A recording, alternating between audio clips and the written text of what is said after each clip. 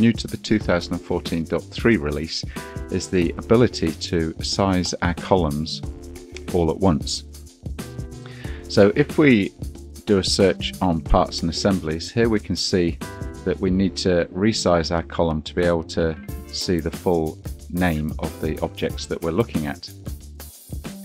And in previous versions of DDM we could do this, or we could double click on the column divider to resize the column to match the largest entry. In DDM 2014.3 we can do this in one go. We can select size all columns to fit, and it will take all columns being displayed and resize those columns to fit the information in them. So a nice, quick and easy way to resize the information that's being displayed in our search results.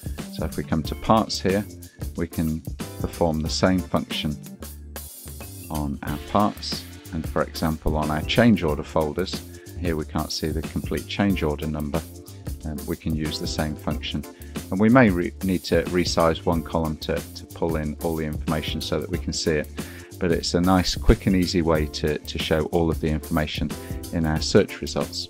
So a nice new feature in DDM 2014.3.